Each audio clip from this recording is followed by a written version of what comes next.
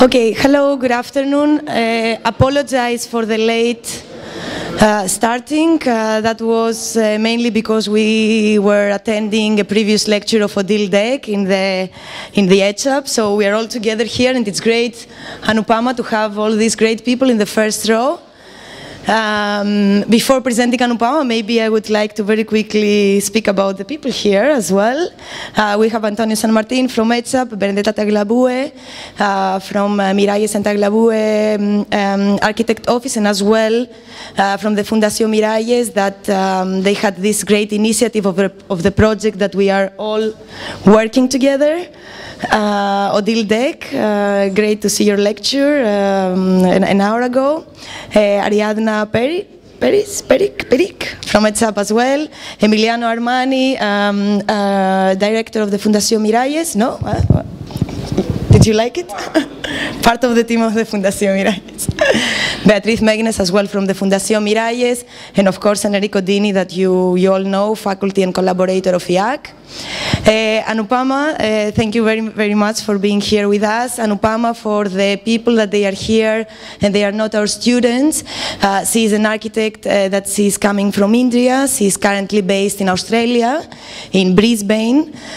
She is working together with us in the project that we will be developing in collaboration with the Fundación Miralles in the Plaza Salvador Seguí, in the Filmoteca Square in Raval in June. We will be making an installation of one-to-one there. And Anupama is, for the ones that they don't know, maybe I can read a bit about her.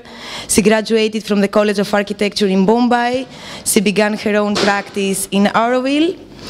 Between 92 and 96, she worked in Berlin, focusing on social housing. Since 1996, she continued her independent practice in India, and she completed a research fellowship titled Urban Eco-Community. She has worked a lot with sustainability, design and analysis. She did her PhD in TU Berlin. She has also wrote a manual about sustainable design, which is here together with... And with the Catalonia Energy Institute. Okay, with the Institute of Energy of Catalonia, very nice.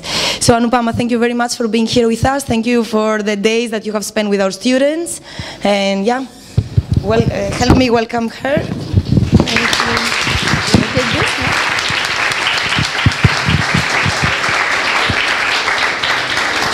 Thank you. It's been very nice being here already the last 2-3 days, you know, trying to explore and start this new adventure. Thanks, Benedetta, for the invitation. And I thought that I will introduce my own process of continuously learning architecture and exploring building through this title, Building Knowledge. Mainly, I choose this title because over the years, you know, trying to be sensitive to various socio-economic as well as environmental contexts in which our buildings appear, and especially because this landscape is a very shifting one, and it's very unsettling because we are all facing a very big shortage of resources that we take for granted. So I think we will need to look at things in a very new way. And I think rather than trying to, maybe we have to also redefine what we want to do as architects. And I think for me personally, the only good outcome is that you are continuously learning, and that every project you do, if in the end of it, you know, it's not about trying to stick out of the landscape and trying to be seen. I want to say that because I want to tell my partners here in IaaC that I'm not into trying to attract attention with my building, and I don't want to stick out, and maybe you will not be proud of that kind of, you know. No, I'm not saying it in a, you know, I'm just saying it up front because I think that, you know, I prefer to be able to have a process which is rich and appropriate. And it's not so important for me how the result looks. Of course, it is very important as an architect, you know, that it's physical and we are all aesthetically inclined and all of the ambitions that we have.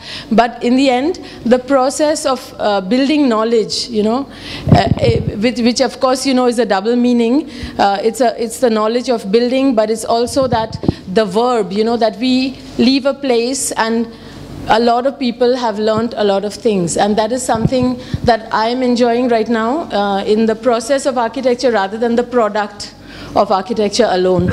So I also added the subtitle, Approaching Urgency with Patience. Please don't get the wrong impression that I'm very patient. I'm not really, you know, I'm very restless. I have always been restless to produce a lot of things, and but I learned that in order to learn, to really learn new things, there are no shortcuts. It takes a lot of time, and you have to do the thing you have to do to learn the thing, and that requires a lot of patience, and there is a lot of urgency when you see the landscape, and especially what's happening in India and China and places like that, and the kind of urbanism that is going to happen in the next couple of years.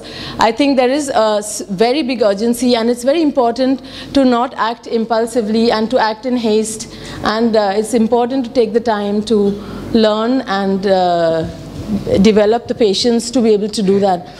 So before I show some of the projects, I want to show the context in which I started my profession, and so that you understand my concerns, which always often come from your own, in the scenario in which you practice.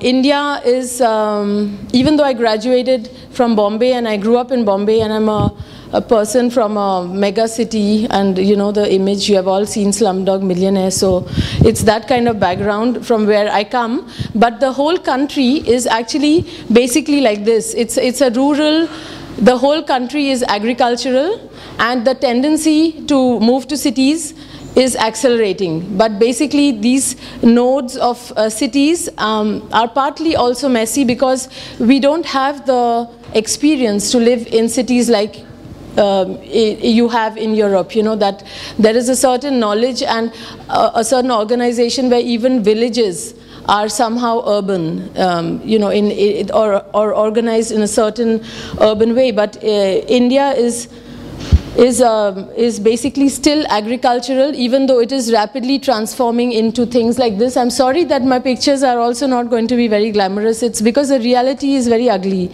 over there and difficult. This is what it is. You have, you cannot avoid this skyline. Earlier there was a certain urban form in cities, and this is not only a problem of India. This is going to be the new landscape, that there is going to be a polarity between that, and this is going to grow, and there's an extreme amount of social segregation in the world, which personally it bothers me a lot, and I do take that into consideration, and I like to create architectural solutions where I am not further manifesting this segregation or making this gap wider by what I build, that I easily recognize that whether this is something for the rich or for the poor, or, you know, start having those association with material or with form that are polarizing. So these are just some of my own concerns. This is the fact that India, apart from the fact that the per capita consumption of anything, whether it's milk or petrol or whatever it is, everything, even vegetables, even being vegetarian country, the per capita consumption of these resources is very low per Indian. But the fact is that we have lots of them. So we cannot afford to adopt what the Western world is calling green architecture, or all those kind of you know, new jargon, you know, that kind of standards which you may feel what you may call efficient.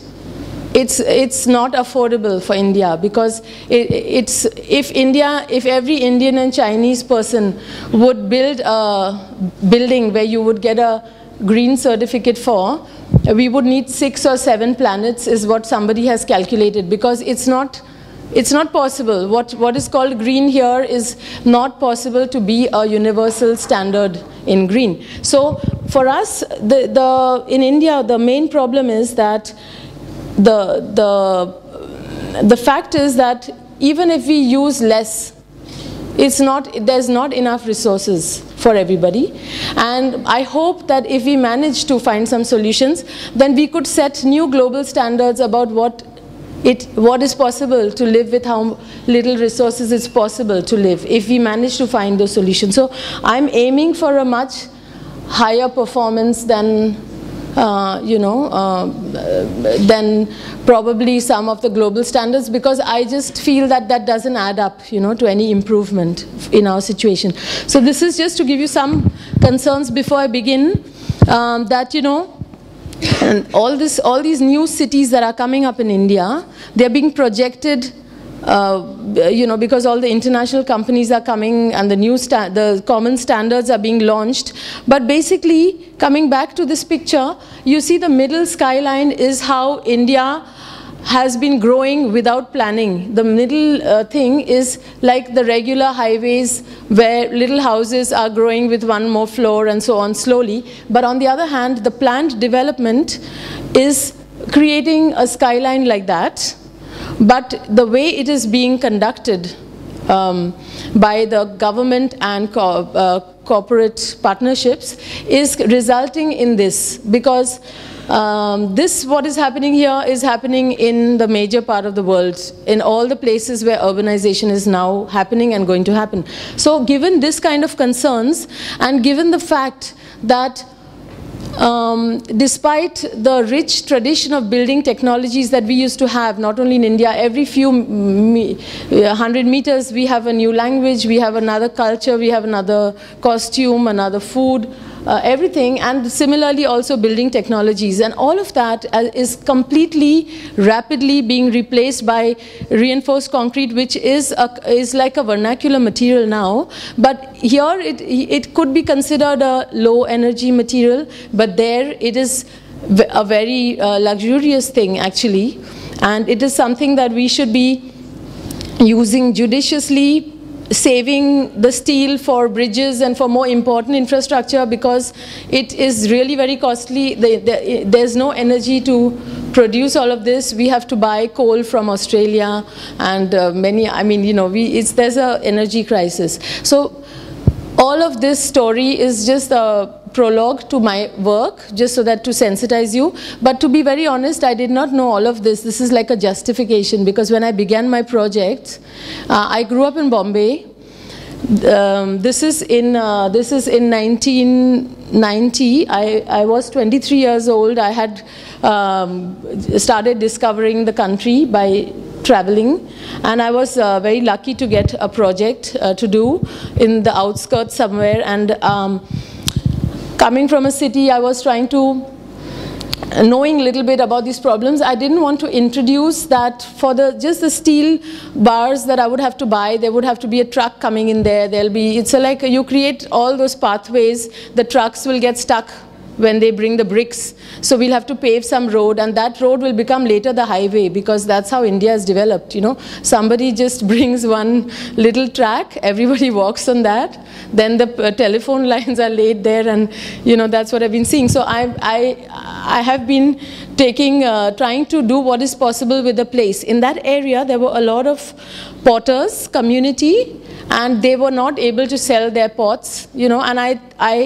thought of trying to, start developing a roofing system which would not heat up like the normal reinforced concrete roof does, because when we come home usually, because we don't air condition, then you come home and it's very uncomfortable. So thinking about all this actually began at that time, I must say, very innocently, in a, not realizing what risks are involved in, but right from the very beginning, it was kind of a practice that was developing, which involved a lot of hands-on experimentation and research, and a lot of material research according to the context. And I in fact found some old pictures of myself, which I recently found out from some archives, where you can see I really have no idea what this is all about.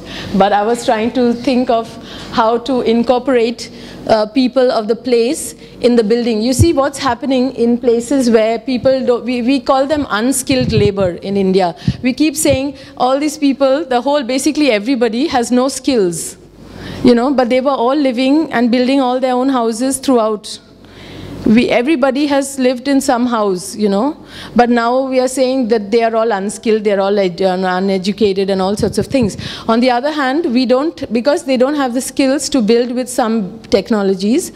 And then on the other hand, these potters are losing their livelihood. So I thought that if they are losing the livelihood to urbanization, if we absorb them in urbanization, you know, then they will keep on producing all those things, and we don't need to import it from the big cities. So I was actually just doing a lot of trial and error and testing all that. And even though in Bombay, even in those days, we had already started with AutoCAD and everything, you know, in the offices. So it was already digitalized in some places.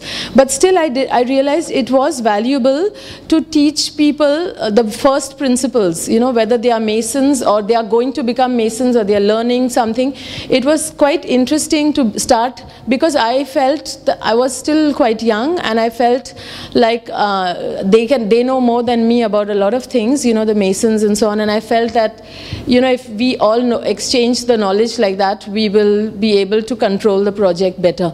So through this, I actually built some of the first projects with these techniques. It was a house for of course, quite a rich Frenchman. At that point, I was not thinking about affordability and all those issues, because I was just telling him, let me just do the roof and I'm ready to compromise on the other things, you know, because I had to strike a deal with him that he trusts me, because it was my first project, and he was asking me from time to time, have you done all this before, you know, which of course I hadn't done any project before. So, so anyway, through that, you know, I had built this first house, and there were many other experimental elements for myself. Like, for example, these fins were built with ferrocement, and that's a material till today I'm researching, because now I'm able to make these in 2.5 centimeters, and I'm able to do lots of things, you know. And a lot of these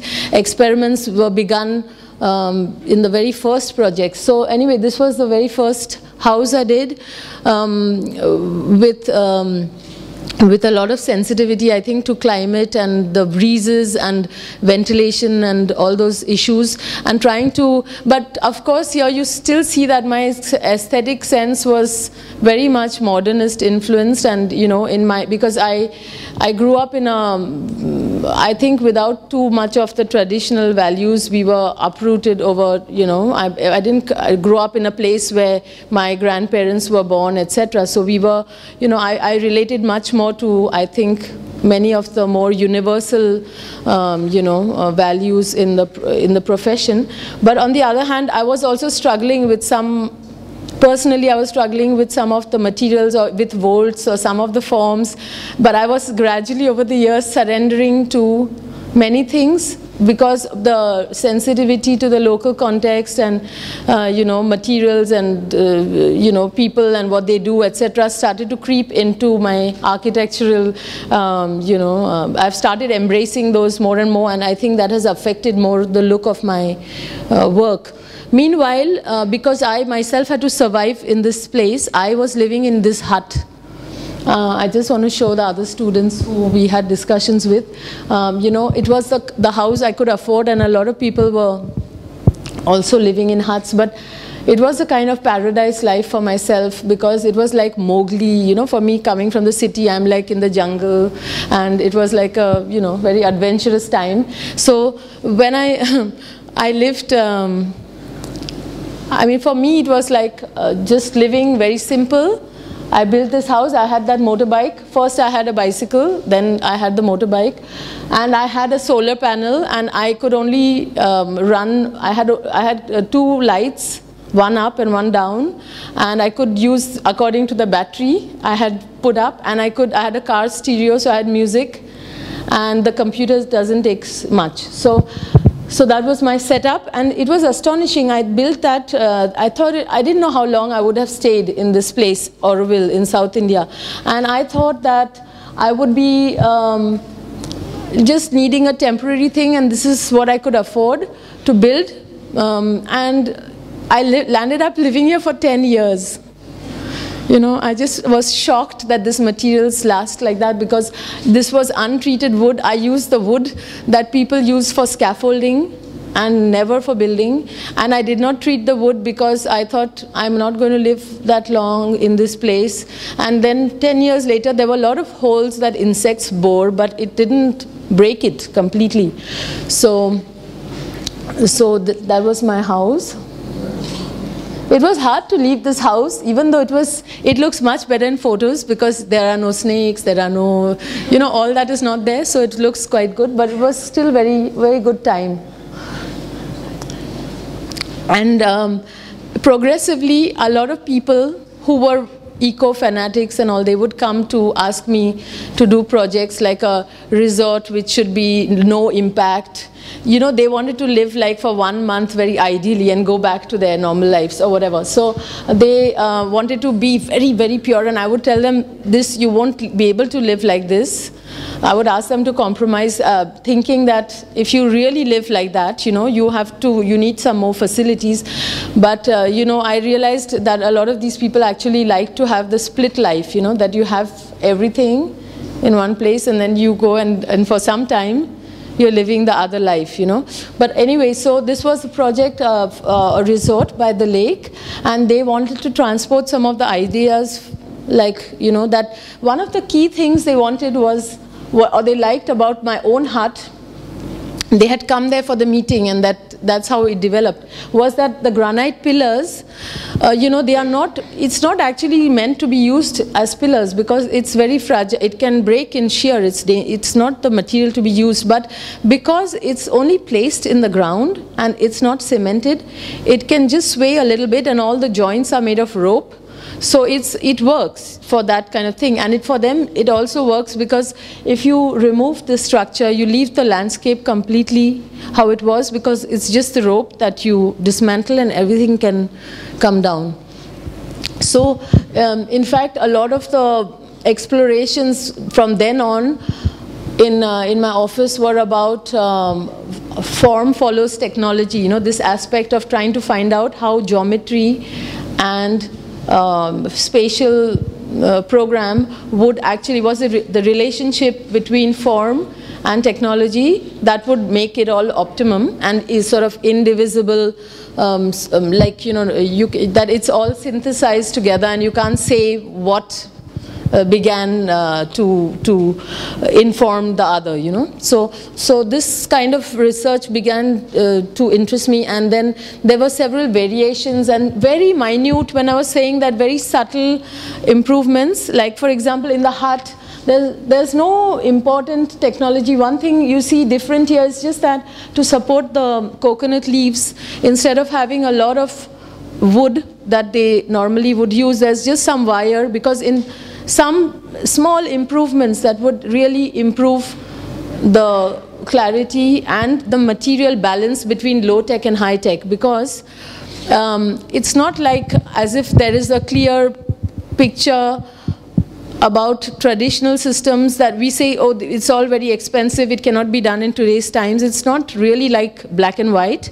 There's always a border line up to which it becomes inefficient to use an old system, or it's too expensive to use a very new modern technology. So from place to place, I think you have to negotiate that exact balance, how much too sophisticated a system should be introduced. Like for instance, how much wire, I mean this much wire is introducing metal is the economic and the sensible one for this place, you know. Like when I use ferrocement, then if I use chicken mesh, it makes sense and it's very cheap. It's everywhere. It's something you can buy everywhere. Whereas if I use steel bars, it is the same metal, but it's more complex how you procure this material and everything. So a lot of those early projects had a very high extent of material research, which you don't easily see because the spaces were very humble and blending into the places. And you know, for instance, here we had used, in order not to buy industry tiles in some of the remote areas, we tried to have monolithic surfaces and developed all these pigments and cement floors. And you know, some of the pigments are also from natural material, like this is from taking the local earth and developing, you know, that as a pigment. And so we developed some kind of palette of materials that can be put together from the place easily. So around 10 years later, I built this house for myself.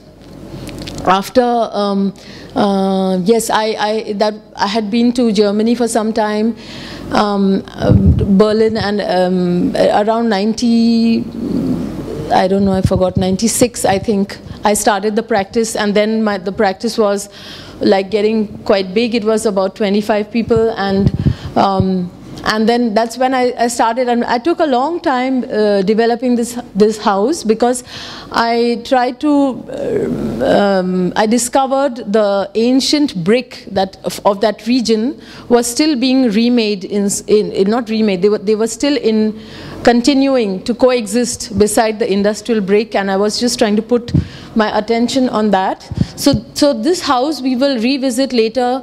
But then, because I built it up again in the Venice Biennale last year in full scale, which I will show you later on. But so this is where I spend my time thereafter, because I moved here.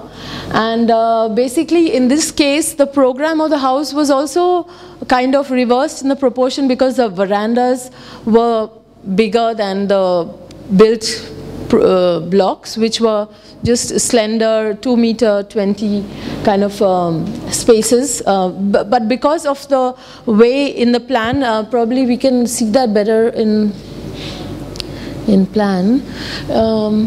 You know, the very slender line, it's like living inside the wall, which is the protected space where the bedroom and so on are.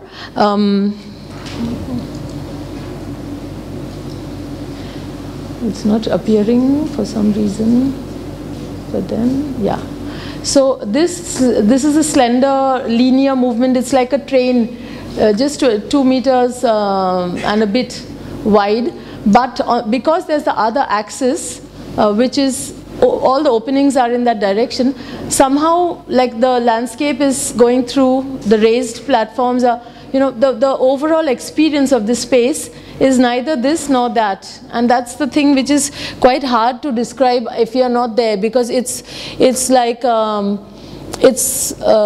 according to the views and the openings, the whole space, which is actually very narrow, it just feels cozy, and wherever you need, there are extensions of a bay window or a bedroom alcove or things like that, because I just built this place to have to take care of a very tiny space if I live on my own. And if I open the doors, I have the space for everybody, so I don't have to have sofa sets to clean up in that forest area, you know, where maybe if there's no visitors, I have to do, you know, if people come, I just open the door and then I have that. That was built for myself, so, you know, this was what the space was about. And these are the bricks that I was talking about. These bricks are very, very ancient. They are built in the most ancient technology that probably the Mohenjo-daro and Harappan bricks were also made like that. And they continue to be made in a very, very basic way, which ultimately I am interested in again, because probably, you know, like most of the, you know, the developed world catalogs of green buildings, they talk about bricks as a highly energy absorbing material, and it's not sustainable as such. But if you look at all the other properties of brick, you know, it's the most durable material. We've seen it has been lasting continuously, and maybe the way we are now making them, I always suspected that maybe that is what's making it unsustainable, because we are trying to get everything over designed, the hardest brick, the strongest brick, and maybe that is the brick you need for a certain building, but maybe it's okay if people build the local brick with less energy, with whatever they have, you know, to fire coconut shells or whatever it is they were using, what we can call now bio waste and, you know, benign fuels. Nobody's measuring the quality of the fuel that is going into it. Nobody's measuring which kind of clay, and that you're not mining somewhere and creating a big hole somewhere, but you're taking little bits of clay, just enough to build your house. So I started appreciating that maybe it's not so bad. The brick is a very weak brick. I'm going to design for the weak brick. I'm going to build a thicker wall, and, you know, maybe that is a better way to go. So that was the reason I was promoting this. And later I thought I would share that in Venice, because it's a city made of bricks. So anyway, this is that space.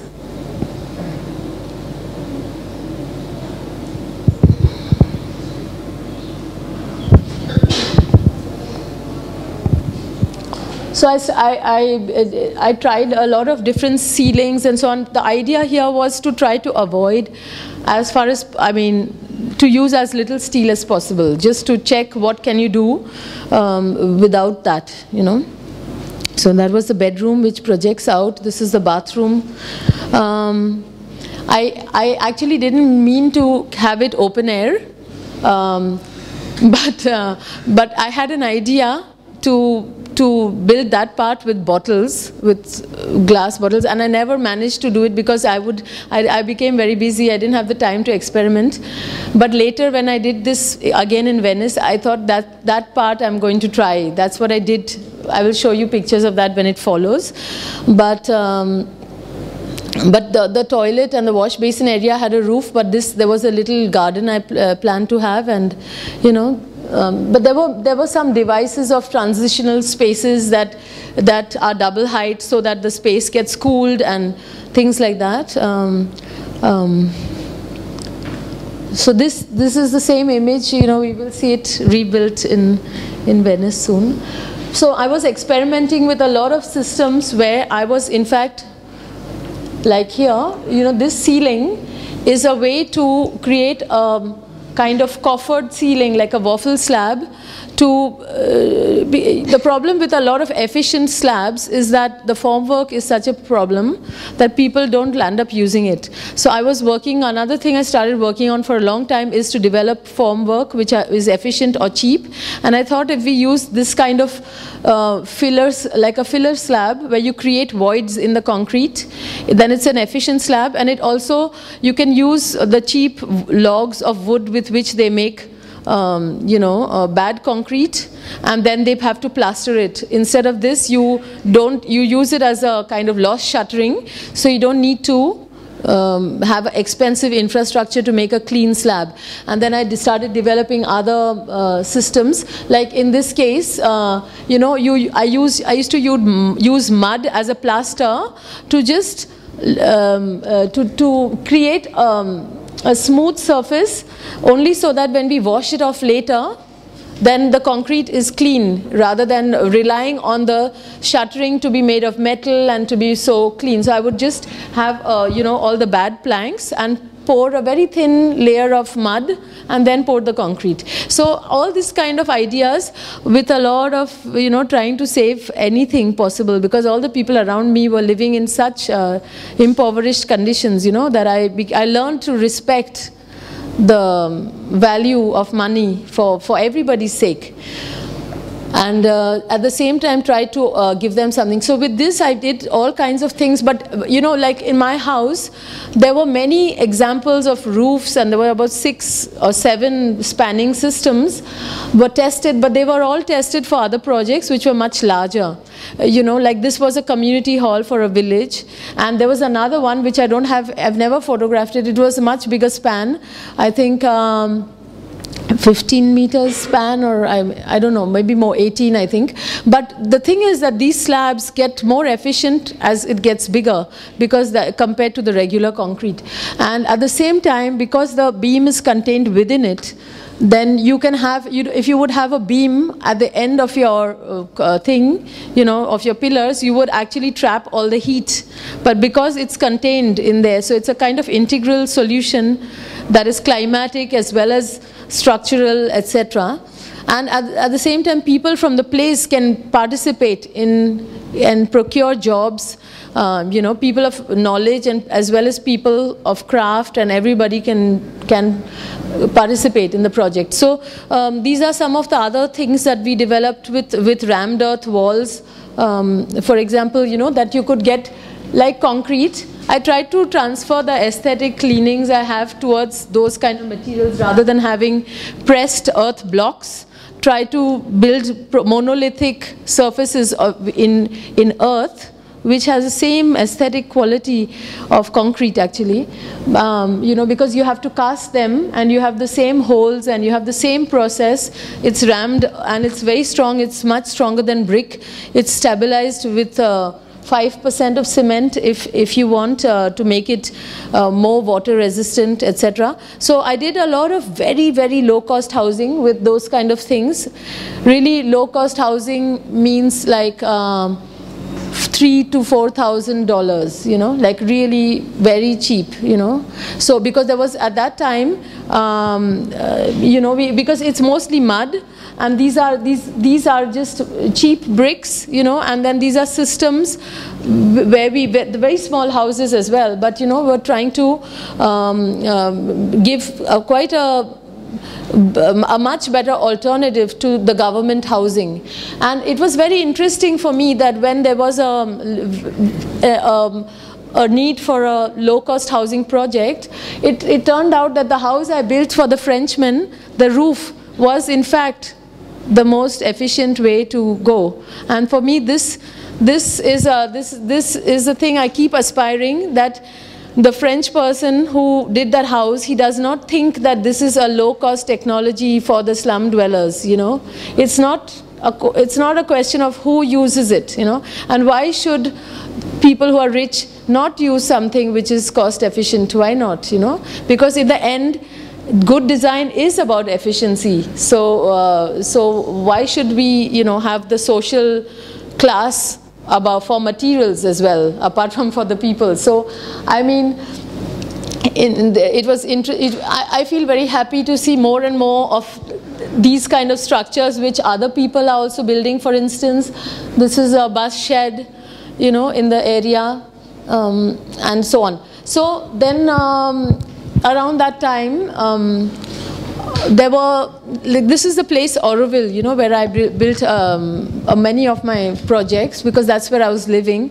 And there was a city in the making that was planned here, an international city, but all the trees that you see were also planted by the people. It was a barren land. In a matter of 25 years, they had managed to transform the landscape into a forest. It is the chief architect appointed for that project was Roger Anger, about whom I had written a book in 2008. It was published about his projects in Paris as well as in India. But in that context, where there is an urban project planned there, and the housing that is being envisaged here, for instance, this project was called an urban eco-community, because whatever ideas, actually I did not mention in all the previous projects, there was a lot of kind of green infrastructure, like in the water, energy, and all of that. But in this kind of projects, all of that could achieve a much more kind of collective kind of experimentation, you know, where we didn't go, like for instance, all the water from the toilets are being cleaned and reused and all that, or that the electricity is managed with solar and electricity hybrid. But everywhere I realized, not only in the technology, I was all the time finding hybrid solutions, even between different sources of water and different sources of energy, because the black and white option is usually the one which is putting too much stress on the whole system.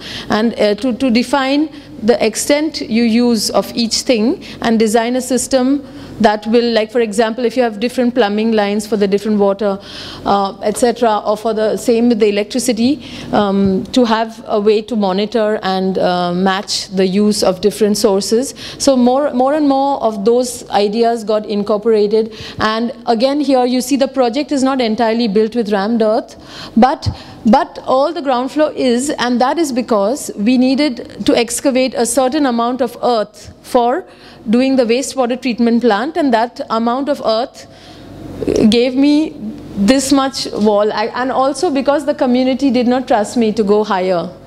I must admit, frankly, they were not going for it, you know.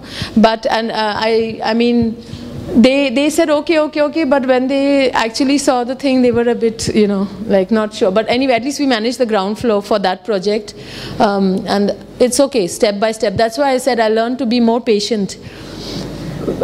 So, and then even in this kind of systems, it's like 3 floors, you know, that there are little devices that suck the air, simple devices in the end, because nobody was able to afford the more sophisticated ones. So, you know, integrating like the roof, separating its function for only protecting from rain, and having other things to protect from sun, like this kind of walkways, and having streets on the upper level, so that it's a low-cost housing project too, but then you don't have dark staircases and passages, and you just, you know, distribute everything through pleasant spaces. So these are the kind of, you know, things that I produced. Eventually that terracotta thing, it kept on spreading onto many projects, and so at least the potters community are happy with me. So, but talking about terracotta one more time, about clay, one of the more radical things that I have done in terms of a risk or experimentation is a project, and then I did my PhD on it much later, is about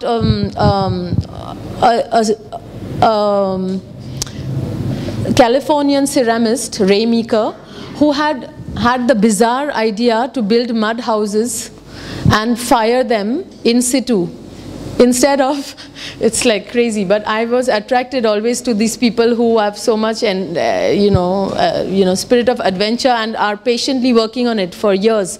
So over 20 years, he has resolved the idea of building houses with mud, sticking the joint with mud, cooking it from inside. It sounds very simple in a way, even though it sounds crazy, but it is very difficult because, you know, of course, to cook even a large pot is very difficult, not only because it cracks, but because it takes a lot of space in the kiln and all of that. But if you look at it from an environmental point of view, the house, the kiln, let's look at the houses, let's look at a kiln. A kiln absorbs 40% of the heat. Whenever you make bricks or something, you know 40% of the heat that you generate goes into the wall of the brick. Again and again it's going for nothing, all that energy into a baked wall. So if you were to build the house, think of it in that way, that if you build a house or build a kiln with mud bricks, fill it with products you anyway want to cook, then you set fire to it and cook it, take your products, and you have burnt your house for free. If you manage to cook the whole thickness, which took 20 years. But the thing is, so I had been following his work as well as some other people doing very crazy research. So I did my PhD related to that. But I also had built, before the PhD, I had done a few houses in this technology. I unfortunately don't have a lot of my things were not archived. I didn't realize I will become known. At that point, I was fully there with the mud, and you know, it was all very messy to keep anything clean and to have slides, and lots of things have got destroyed. But that's why building knowledge is like the knowledge remains, you know. So anyway, so this kind of system has some advantages for me, because like in my thinking, because you know, instead of taking the brick to the building, to the manufacturing unit, if the fire is taken to the site, you know, it's not a big thing to get fire. Every house has fire. Every household has fire. You know, but the socio-economic implication is huge, because there is no transportation of materials. There is no other material being used. All the material is, all the money is spent on 100% labor. If somebody steals anything, it's worth nothing, because the earth is from there, you know, you make it. If in a poor place, they always, you know, the contractor cannot do any corruption with the steel he doesn't add, because whatever is made is only like if you take it away, there's no value. So no, it had so many advantages.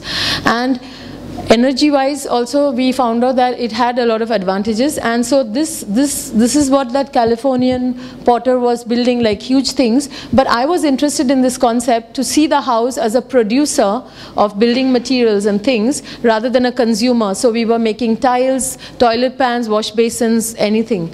And the idea to do all that and provide your neighbors with building materials because you've done somebody's house, and because all these local potters, by the way, Ray was doing this experiment. I was going on making products because he needs products to fill inside the house.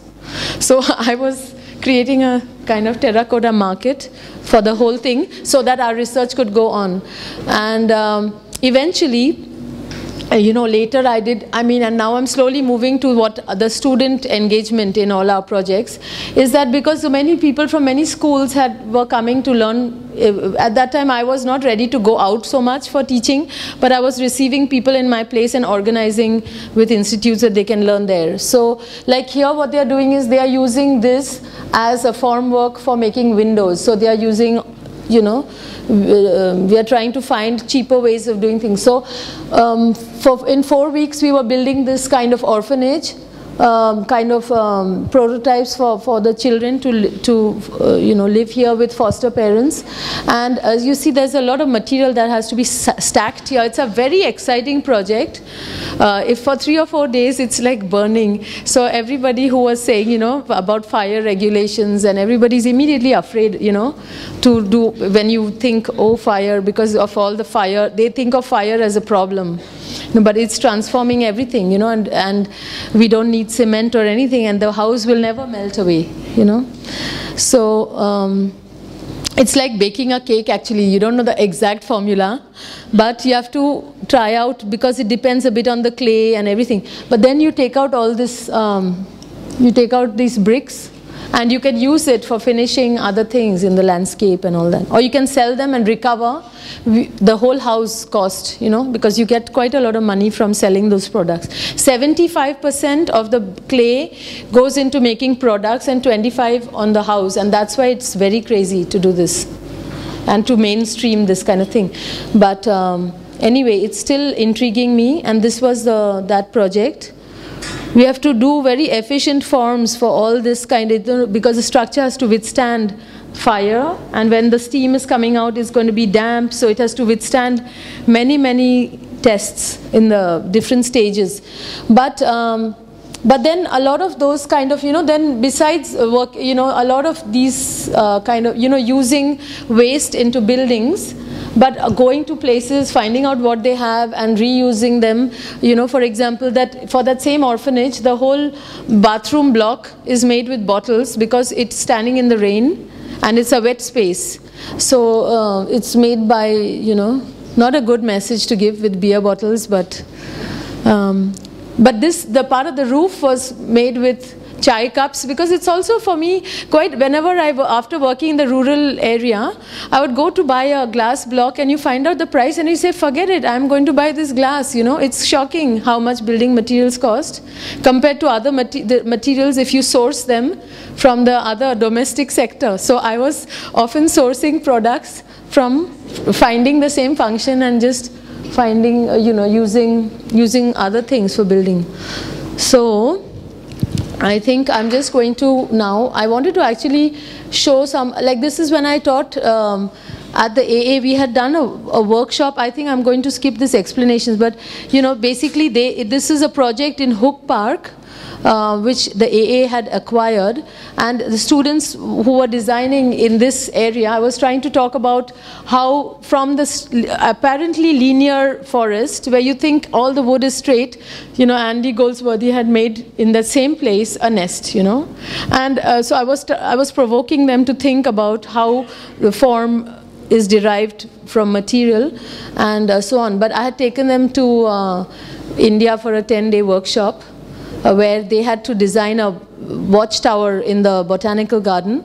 They had to design and make it only with the toolbox of 1 to 50 scale of products we had given them, and they were, of course, they could draw and all that, but it was very much hands-on. And then finally this is what they built, and with assistance, because the thing is, there's a lot of hands-on building workshops happening, which are like design build studios. I have been to many of those type of situations. I am not so in favor of students just coming and building and all that without designing or learning about, reflecting about design, because they go to some social places and they are helping, and of course there's a lot of learning, but for me it's very important that they are assisted with others who build much better than they are going to learn. They are not here to learn that thing, they are there to, for me, what I want to do by giving them this experience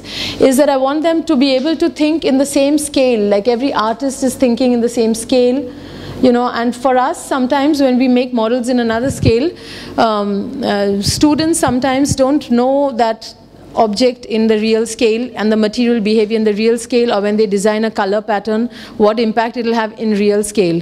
And I want them to be able to operate in real scale with real people, with real sight and all the real things, and have that exposure. And it can sometimes be had in a very, very short time. Like, for example, they built all this design and build in 10 days, and anyway, so similarly, this is a workshop where we are doing exploring ferrocement, which is something I'm still continuing to work. So there's a lot of material research that I started including in teaching and in practice. And here I'm going to just show you a bit of the Venice project. That when David Chipperfield asked me to respond to the theme of common ground last year, I was reminded by the pictures of Venice. I was reminded of the same brick that 20 years ago I had explored behind the peeling plaster, because it was an ancient brick. And everywhere in Venice I had this image that when you look at the different places, that you see the history through the different patchwork of bricks of a different time where people have added something or the other, and the whole thing is a brick city. And I thought it would be amazing because I do believe that architecture is a very site-specific thing, and I believe more in the Uncommon Ground book of David Leatherbarrow, about that. And I wanted to respond to common ground by taking something which would look completely like it doesn't belong there, that I purely take no material from Italy. I take everything from India, every pebble and every stone and every brick, and it's obviously not from there, and that I will make it look like it belongs there, because in the end we can transcend all that, because I think we are all not that different anyway. I think so. That was my idea. So in the space that was given, I thought of installing the wall house here, because I also was reacting to the way we are representing architecture, and I wanted to make the point that if you don't inhabit spaces, then who knows how you're perceiving what is shown, and I wanted to make it, architecture is a real thing, so it comes with the practicality along with the high aspiring ideas. It comes down to brick and mortar and everything. So with this, I sort of thought of taking the timelessness of brick as a thing to not take for granted, and I got all of this again documented and revisited, how bricks are made and fired in ancient times, and how that it is actually a very benign material compared to, like, now the bricks that you buy in Italy, like what they were buying in Venice, were so alien to their own architecture that they have there. So I thought it would be great to take a foreign one and see whether it belongs better. And so yeah, we got all these things made. So the whole production for Venice was, a lot of people were involved.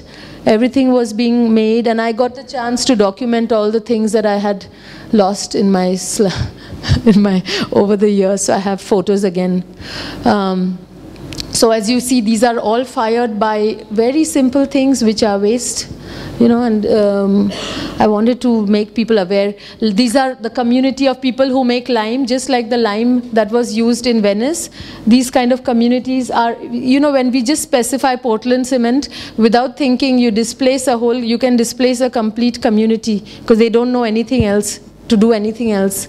And that's what it is, you know. So anyway, this is all that kind of thing.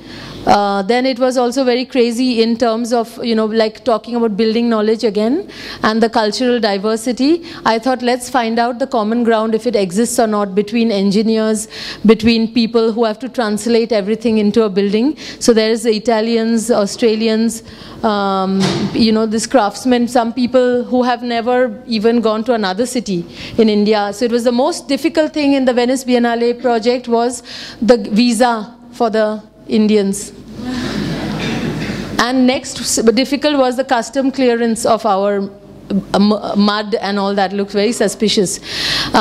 We also tried to design it in a manner that the Australian students and the Venetian students, I mean basically people who've not ever built anything, we should be able to build it in a manner that all types of people can participate, sophisticated ones as well as people, you know, there should be, all the decisions should be realizable by everyone. And of course the most complicated part of the design is something which nobody would have seen. It's the spreader system that allows the load to be taken in a very sensitive building with very little weight. You know, you are not, we were given very conservative weight restrictions for the building. So anyway, all this material I spoke about, you see every rock and things are coming from there. 3 containers, 3 big containers of materials, and the people who've never been out of their place, they are very like craftsmen.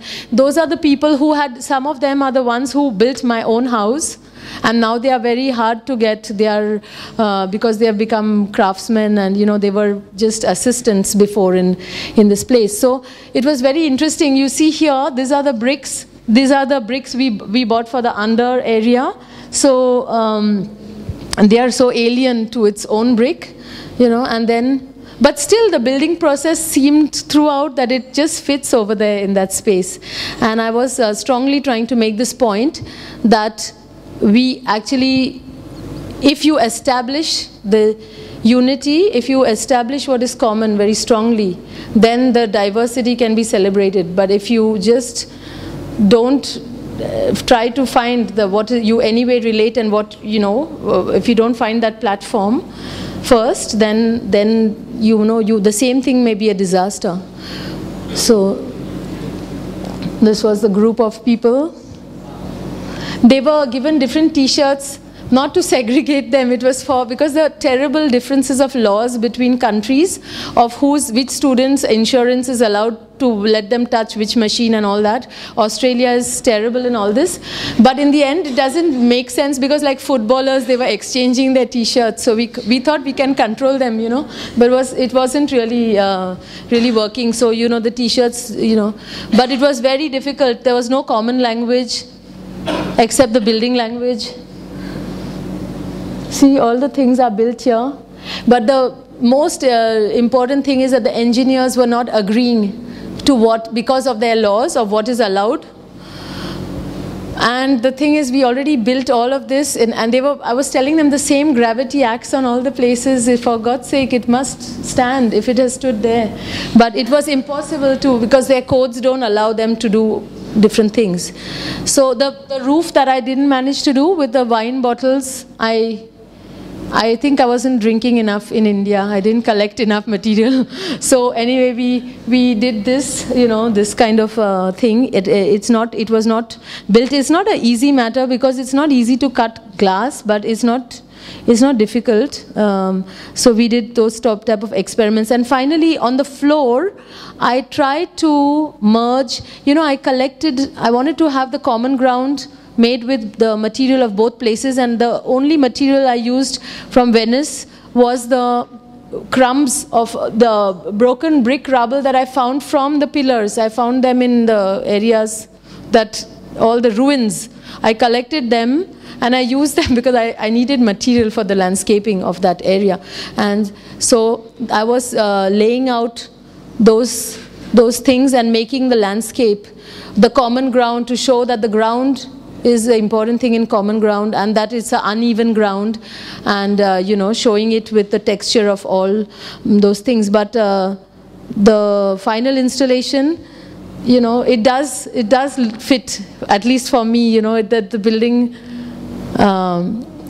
there was a common ground that was established between the brickwork of that place, between the ancient, between the new, between the Italian and the Indian, between, you know, all those things. Just for the sake of, for theatrical reasons, I had bought my dining table from my house. Also, I like the dining table because it is designed out of one log and no other material. Everything is interlocked by wood. And so I brought that here so that we could have one dinner, you know, with everybody, just for the opening. So that was, yeah. We did everything, including the water body and everything. We also kept, I also wanted to not finish everything because I didn't want to put up any posters, panels, and people can understand everything just to the extent they want, just like you visit architecture. I didn't want to burden people with information. But I thought that a building that is in ruin, which is incomplete, like this is not, the brickwork is only seen because the plaster is cracking and peeling. So we know how it's constructed because it's an architecture in ruin. So if I build an unfinished architecture with the architecture in ruin, then you understand how both are made, and there is some commonality and we approach everything about common ground through the making, and just realize that we are all building upon the findings of each other over generations. So it's nobody, it's all the inventions are actually part of that. There were just some films of other people who had documented, like for example, Harun Farooqi had documented some of this, some of my work along with other people, where he had made a film on brick. It was called In Comparison. He used the making of a single brick to compare socio-economic realities between Africa, India, Switzerland. The robotic thing is also there, and the sounds and, you know, the squeaky sounds of that place where this house is being built compared to the music that someone's playing. And he compared gender issues and everything by watching only how one brick is being made in different places. So, you know, people like that with whom I crossed roads, I had showed those films to expand the knowledge of the building. And there was only one room where the person who documented our things, his time lapse and you know, work was Andreas Deffler.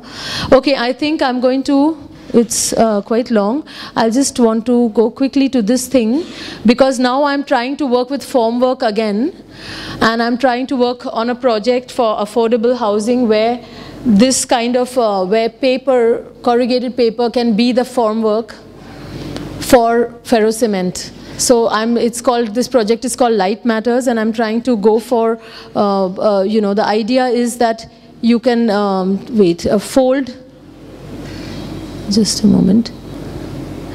You can carry this, you go to the site, you open it into that form, and then you have the mesh also folded in this triangulation, but there's no wastage because these are all strips of paper, and the triangulation is just giving rigidity and allowing us to carry it, open it and plaster it. And that's the house. So I've just, you know, I'm working on that system. Now all this has expanded onto furniture, curtains, and all sorts of things. Okay, this is the last 2 or 3 slides is about what we are going to do here, which we don't know yet, but it's called the Library of Lost Books. That's what we were given as a starting point. I'm thinking of calling it Books Unbound, because the theme is liberty. So I'm thinking of trying to build, because every city has got a major problem in how to get rid of books. The books are going to disappear in this form. It would probably still remain and be more expensive and have fewer copies, but everything is going digital. But I'm thinking that if the books, I would like to project the future loss of books rather than the past. And I would like, I started seeing that, you know, to get a sense of what is happening to books and how publishing houses have to dump books, because it's a big problem what to do with all the books that nobody wants. So I'm trying to adopt these unwanted books and try to see what we can build with that, so that we again try to not spend money on the material and try to rather spend it on the labor and on the people, the whatever we have. But on the other hand, I feel bad, you know, when we are doing all this, because it hurts me to damage the book. It's difficult for me to actually do this. So I'm feeling more like, while I do this, I also want to allow people to browse and exchange and take books maybe in this place, and maybe the program of the building could become something like a free exchange of books. So people can come if they want to get rid of books. There are shelves where they can dump books. Other people can come and take books. There's no worry to steal anything, because we want to get rid of the books anyway. So, you know, these are the ideas with which there has been some work that we did in UQ, and there is a whole new thing you can do with telephone books and yellow pages and all that, for books where, you know, you definitively don't have another use to read the written word in it. So there are things you can be doing, but basically, again, I'm thinking of you know, bringing books to an area, a neighborhood with social difficulties. Maybe it is quite good to have this topic, you know, again, building knowledge. It's a way of, you know, through knowledge you can become free. You know, you don't maybe have to do, you can maybe redefine what to do. You know, the knowledge is probably the best thing to invest in, and the best thing to spread, you know, to bring books as a symbol, not only of them being unwanted, to show people in our society to face the fact that nobody wants books anymore, but on the other hand to also bring books as a way to liberate people and to allow people to speak freely, you know, and get rid of the suppression. Okay, so with that I end the talk. Thank you very much.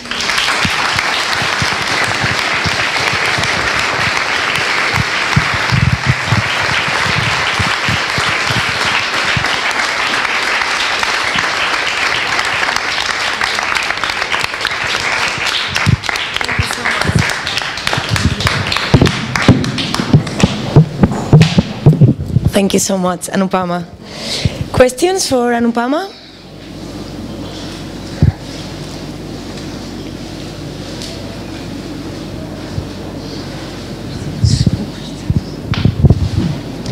Okay, so I can make a question, and then maybe I warm up the spirit, or else we can have a drink and we can speak a bit more informally. But it's great to see the coherence of the way of thinking behind sustainability, not only in terms of materiality and real cost, but also in terms of efficiency and sustainability in social communities, in specific case studies and context. I think this kind of sensibility is something that personally I admire a lot. It's something that it's really rooted on the way, on the environment somebody has been grown up as well, and that's very, very important. And when it comes to sustainability, I am trying to think that it's great when we start thinking of alternative solutions or cheap solutions, or working with the raw material that we can find on site in different contexts of maybe India or rural areas or the forest or the jungle. But when it comes to the city and when it comes to the urban environment, I'm starting of thinking what kind of materials, what kind of raw matter we could use in order to start thinking of sustainable systems in terms of building material, but in terms of performance as well. So I would like your opinion of what should as architects try to think when it comes to build in dense urban environments as the cities of today, mega cities or like high dense cities in a way. I just, I don't want to claim to have any formula for anything or to be able to solve anything, okay? But I can say what I'm thinking, because I also actually grew up in the mega city. I'm, you know, all the time thinking a lot of things I did in a rural area were with the, because they don't worry about it. But I worry because I think if everybody does this, you know, because I'm thinking of that landscape which I know. But one of the things that I think about when I think about Bombay or bigger cities or even here, you know, I think one thing is that we are not contacting the waste that we produce, you know, because we just, it goes somewhere. We don't know where it goes, and so because we don't have the quantity and we don't measure it, we don't know what it is, how bad is it or not. So I think for me nowadays, I do like to look at what waste is being produced in any context, and because that is a big problem, because after I was teaching urban management in Berlin, I really came to know the facts and figures of the infrastructure problem of cities, and I think it's a big problem for the municipalities to process the waste that we produce. So first thing I look at, what can I make with what they are calling waste. You know, that's the first thing. And in urban areas, you have that maximum resource you have is the waste, you know, urban waste. And I think in that sense, even the book comes somehow in that, unfortunately, in that bracket. But I think beyond that, I think a lot of efficiencies. Other than that, I think I don't like to impose only the inventing of new materials, but I think it's good to think also about old materials in new ways, rather than only thinking for the new, like a longing, like a kind of automatic addiction for the next thing. And I think it is quite calming for me to think about, rethink some old materials, because sometimes the combination did not work to prolong its life, but if you rethink it and replace some small difference in the whole thing, because those are lasting systems which did not create such big problems like we have, you know, now. So I would, I mean, I must say also, this green is not like a religious thing for me. So for some people it is, you know, and for me it is not like that. It's just that I am seeking a efficiency, you know, and if I can use something that there is abundance of, like waste, for instance, I am thinking all the time, what can we do to absorb it into the building. So that is one of the key things. Otherwise, I think if things are well climatically designed and like any good architect would do, then we continue with that. I don't like this green architect thing, you know. I think a good architect is automatically taking care of everything, you know. And so it's much better than someone who's only taking care of the green thing and not of everything else an architect is supposed to do. So I don't like to use the word sustainability in that way, you know. Yeah. Hold the mic. I was just wondering, you talking about seeking efficiency and reducing waste. Can you recall a point where you were inspired to follow that sort of direction with your design, or was it a natural path that you followed? No, it's never natural, because it's like just humbling experience to come down when your budget is not permitting this, or your local situation. I don't think I grew into this by just knowing more, and that's why I'm stressing on the building knowledge approach, because the more you know, then it affects even your aesthetic sense almost. Like if you know somebody, you find them very beautiful, and when you find out how terrible they may be, then you don't find them beautiful anymore. So it's like that. Somehow that knowledge, it also influences what you like and what you don't like, you know. Slowly it creeps into you, and then you find yourself suggesting. For me, it was a gradual thing. It was not like I started out with those values. It's something I have accumulated a sensitivity for very gradually over the years. I still have to strain. I have ideas and I feel, okay, this and that doesn't make sense, or it is wasteful, or something is not working out and you have to rethink. And then I'm developing this way slowly by, confronting every day other people struggling with means, So I don't like to be frivolous with design. I feel like Eames had said, that there's so many real problems to be solved. You don't have to do innovation just for its own sake. There's so much to solve that requires design solving. So I'm more in that bent.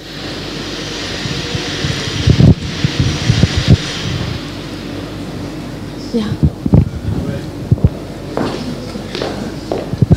Thank you.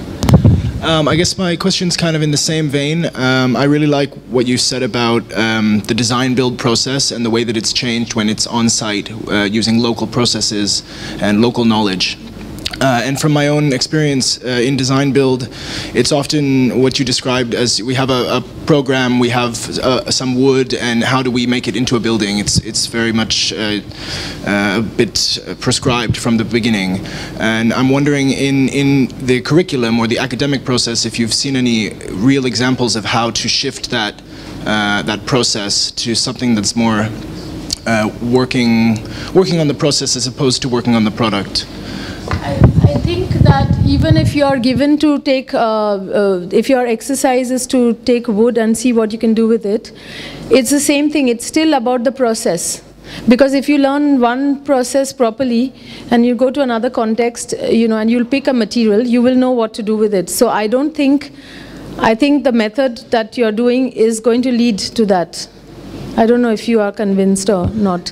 But I think because otherwise you're always escaping, No matter which situation you're in, you are going to be given a material. Now it's given to you by a teacher or a course, but I mean, if I go to this place, I am given this terracotta and then I have to think what to do with it, So it's the same surrender. It's not your choice, this is what this place has and what can I do with it, That's what I would say.